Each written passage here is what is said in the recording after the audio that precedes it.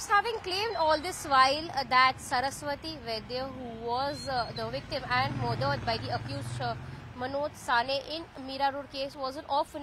Now a new twist has emerged in this case.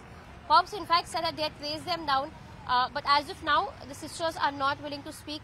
More details have come out in this case, wherein it's been found out that Saraswati Vaidya and her sisters, she in fact had 4 more sisters.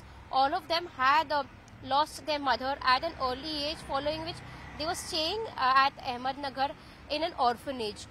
Both of their parents were separated, which is why they were not really in touch with their father. Eventually, when they grew up, the sisters got married and Saraswati moved in with Manoj Sane. Now, in fact, it's come to light that Saraswati had stayed in that orphanage for 10 years at Nagar, following which she went and stayed with one of her sisters at another place and eventually moved in with some family members at Mumbai, wherein at Borivali she was looking for a job, wherein Manoj Sane offered to help her to get this job. Also after that, while she was looking for a flat to stay in Mumbai, Manoj offered her his own flat which was there at Borivali. That's where they grew close and they decided to get married. However, considering the age gap, they did not really get married. They just exchanged garlands in a temple. There's of course no official record of their wedding, no marriage certificate or anything that's been made. But the fact that this exchange of garlands was also shared by Saraswati with her sisters.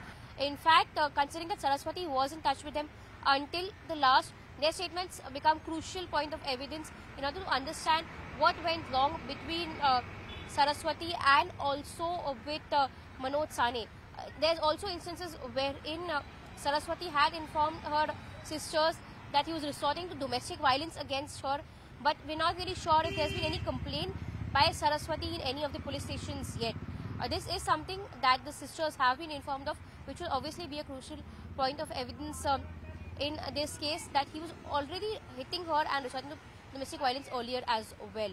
Apart from that, Saraswati, whenever she'd visit the orphanage back for any kind of formalities or any kind of documentation, she'd introduce Manoj Sane as her uncle and not as her partner. So this is something that also is a point of contention as to why would she introduce her partner as her uncle.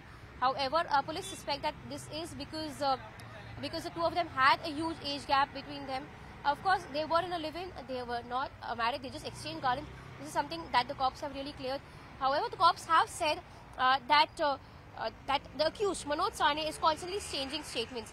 So, for him to be cross-questioned, to be brought to a pinpoint, they will have to work through it. It will take them a few days to crack the case.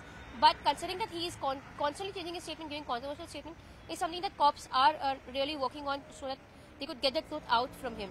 Now that Saraswati's sisters are here, the statements are being recorded. The further investigation will become easier because whatever body parts that have been found of Saraswati would now lead to a DNA match. DNA of her sister would be taken so that it could be matched to ascertain that it was in fact Saraswati whose body has been found in that particular flat, the flat number 704 at Mira Road's Akash Ganga Society.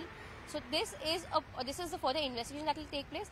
Apart from that, after the DNA reports are verified, it is said that the body parts will be handed over to her sister for the last rites. So this is the new update that has come in Mira Road case.